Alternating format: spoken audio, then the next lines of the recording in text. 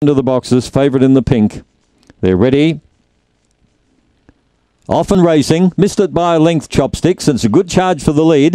Yastreb is trying to head them off, going up on the inside, B2 Bomber, and here comes Chopsticks right around the outside. Into the back they go, B2 Bomber in front, but Chopsticks is quickly on the scene with Just As Tough. They're followed by Yastreb, about 3 or 4 away, 2 jobs. They're followed further back in the field by Scylla Brown, a mile back to Marcy McLaren as they charge up to the turn, and it's cleared out now, Chopsticks. It's a mile too good and goes on to win by 5 lengths. Just As Tough, Yastreb, then B2 Bomber. Further back was Scylla Brown. Further astern then was 2 jobs and Chichi Bale, one of the last, 30 and 45.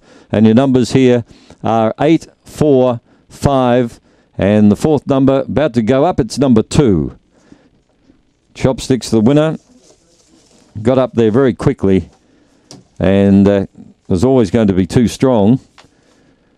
461 was the first split, 1753 the back split, and the run home was 1292. 6.5 by 1.5, 30 and 45 the overall time. Chopsticks is the Black Dog by Beckham Bale from Atlanta Blues.